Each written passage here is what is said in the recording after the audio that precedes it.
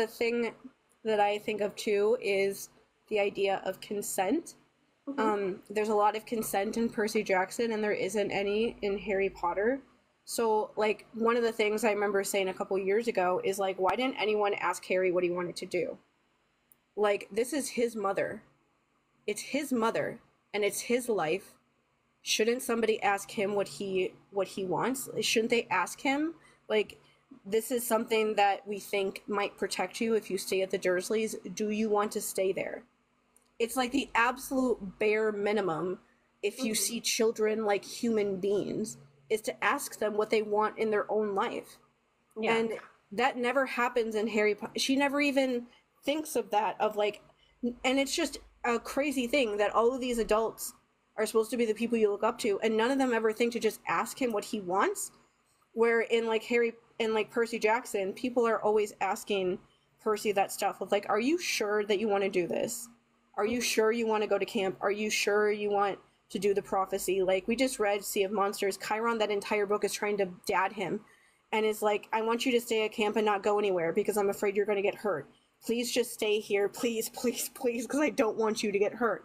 And that's like a consistent thing through the books is people are worried about him and they're asking him if he's okay. And they know that he has to do these things, but they don't like it. And they're telling him, if you don't want to do this, you don't have to. And it's like that just general, just like basic idea of consent is there in that story where you compare that. Like in Percy Jackson, you don't like the gods because they don't treat people like that.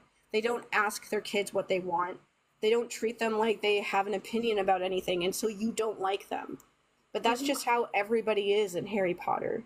And it's such like a small basic thing to ask a kid, like, what do you want to do? But but you're just treating them like a human, like you would anybody else. And when you have a kid yourself, like J.K. Rowling did at the time, and you're writing stories for children, I honestly don't know why you would write stories for children if you're not going to treat them like that. And especially the core demographic of these books, like that 9 to 13-ish years old, that's when kids need the most flexibility. I'm raising an 11-year-old, you know, like he needs the flexibility to be able to be, I want to do this with my day. I want to be able to do these things at school. It's so what's interesting too about taking away choices and any sort of consent from Harry is that a keystone part of the hero model is the refusal of the call. You know, like the hero has to have that moment where they're saying, do I really want everything in my life to change, or am I going to actually take this on? And it can be short. I mean, like Frodo's is very short. Frodo's is a quick, like, I don't want it. Here, you take the ring back, before he's like, okay, yeah, maybe I am the person that needs to do this. Harry gets, you know, he is chosen as a baby by somebody else. We kind of get an illusion of there could have been another chosen one with Neville, but it's not like he could just be like, hey, Neville, I don't want to do this anymore. It's your turn. So there, like you said, there's no choice. And yeah, it takes out a really popular and almost integral part of storytelling for heroes. Yeah, and well, it makes your hero character like an actual person, like an actual character, because nobody is gonna be able to handle that all the time. They're gonna have crises of faith. They're gonna be like, how can I do this? How is it possible that I could even do this? I might fuck this up somehow, and I don't want to be the one to hurt everybody, but I'm not sure what to do, and nobody will tell me what to do, and I'm scared that I'm gonna let everybody down. Like, that's a totally normal thing to feel when you feel like all these people are depending on you. And so having Harry, he has those moments, but not really. People get mad at him when he has them. Like in Order of the Phoenix and stuff, that's basically an entire book of him having those sort of moments a lot. And people tell him that he's wrong for being upset, and he's wrong for questioning stuff, and he's wrong for being angry at people. And he's completely, he should be upset. Like, I don't know how he shouldn't be upset with what's going on with him in that book. And so it's like he's not allowed to be that. Like, Ron gets mad at him in the last book and is like, you don't know what to do. And it's like, he's 17. He's 17 years old. He's supposed to be your best friend. And his like person that would never tell him anything just died in front of him. and left him with all of these questions, never told him anything, and just told him what he was supposed to do, but never actually told him anything of how he's supposed to do it. And now he's just like left trying to figure that out, and you as his one of his best friends is constantly making him feel bad about himself because he hasn't figured it out enough. And it's like, if you feel stressed out about this, how the hell do you think he feels?